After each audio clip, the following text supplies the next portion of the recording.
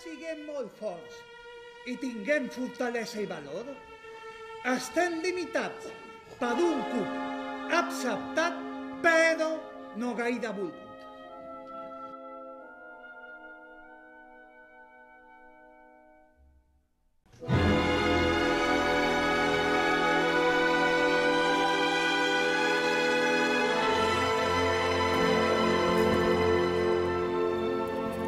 Ens uneix un vincle del que no ens en podem alliberar. Tenim un somni, que tots plegats tinguem força, força, per tenir força, per mantenir la força indefinidament.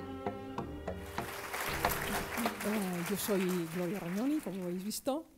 Era actriz, pero a veces la vida te hace transitar por lugares insospechados, que es lo que a mí me pasó. Estando grabando una obra del grupo del Teatro Joglàs para Televisión Española, tuve una caída de la cual terminé con una lesión medular completa y por eso pues voy en silla de ruedas. Pero no hay duda de que cuando a una la vida le da estos vuelcos, siempre sales a algo que no habrías esperado jamás y que nunca te habrías planteado. En mi caso entonces fue cuando realmente para hacer de actriz era complicado. He hecho algunas cosas, pero es muy complicado para una actriz en silla de ruedas estar haciendo teatro durante todo el tiempo, o cine o televisión. Entonces fue cuando descubrí mi placer para la dirección teatral, lo cual, como he dicho antes, jamás me había planteado. Y ahora es lo que prefiero, lo que más me gusta, lo que más me apasiona.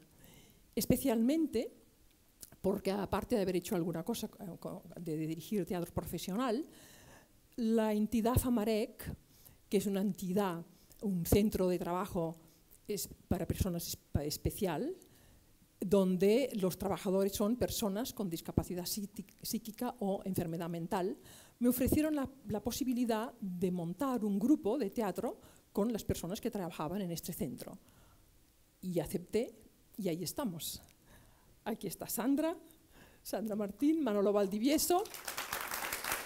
Querido público, aunque seamos muy fuertes y tengamos fortaleza y valor, estamos condicionados por un cubo, símbolo de nuestras limitaciones, aceptado pero no querido.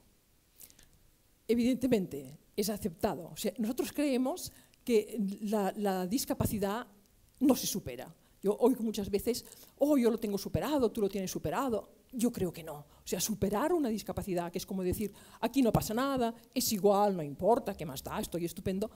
Realmente yo creo que no acaba de ser verdad. La realidad es que tienes que aceptarlo y a partir de aceptarlo no pasa nada, pero tienes que aceptarlo y acostumbrarte a ello. Entonces, en este cubo decimos que esta es la prueba de nuestra discapacidad, pero ¿qué pasa luego? Luego la actriz que está dentro, los actores que pasan todos por ellos, sacan una cinta, la atan al cubo y entonces Manolo dice: estamos unidos, querido público, por un vínculo del que no nos podemos liberar. Evidentemente, tenemos el vínculo y los actores, esta cinta que ellos han sacado de su bolsillo, se la atan, se la enrollan en la muñeca y así siguen toda la obra. Cualquier persona tiene algún vínculo con algún tipo de discapacidad, que en todo caso después hablaremos.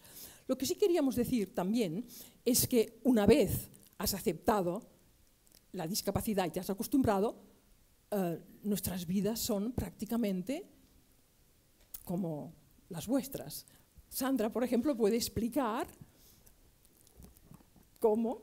Bueno, pues yo tengo una vida, me parece que muy parecida a todos vosotros. Tengo pareja, tengo un trabajo, he aprendido a llevar una casa con mi sueldo y el de mi pareja, y a sobrevivir, pues claro, al final de mes, lógicamente. También tengo pues, mis hobbies. Una cosa no lleva a la otra, pero yo puedo decir que llevo una vida como vosotros.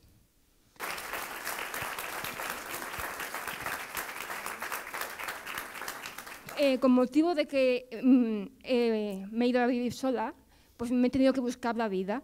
Entonces, lógicamente, por mi discapacidad, yo hay cosas que no puedo hacer, pero me he espabilado. Soy una persona que no me gusta que me ayuden por compasión. Yo, hasta que no tengo claro que no puedo hacer una cosa, no pido ayuda, lo tengo que tener muy claro que no puedo, para decir, ¿me ayudas, por favor? Y si me tengo que pegar un golpe o me tengo que caer, que me he caído, me caigo antes de pedir ayuda. No me gusta, o sea, una cosa que no... Y a causa de eso, pues, he aprendido, pues, todo. Tengo una facilidad, pues, con mis inconvenientes, claro está, de que no me gusta. Y la facilidad de buscarse la vida, porque ella tiene una mano que no le va bien y en la obra cuenta que no puede coger la cebolla para cortarla y entonces ella busca ingenios y encuentra un aparato para que le facilita el poder cortar la cebolla ella sola, que nadie le tiene que ayudar. Y así es, en definitiva. Lo que queríamos también decir y lo que pensamos que podemos de alguna manera iluminar un poco al público es porque creemos que si nosotros, con nuestra obvia discapacidad, segurísimo que de la fragilidad, con la ley del péndulo, se puede pasar a la fuerza.